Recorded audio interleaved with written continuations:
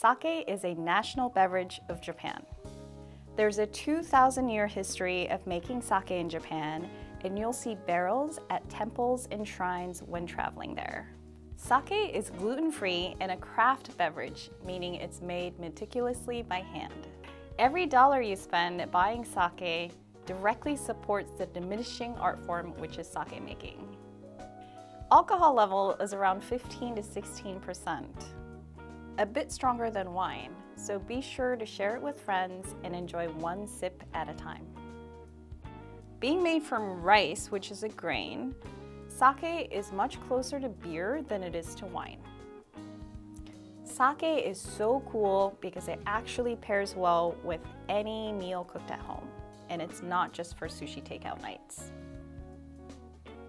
The more you explore the different temperatures, vessels, and settings, the same bottle of sake is going to reveal a different side to you, wanting you to learn and experience more.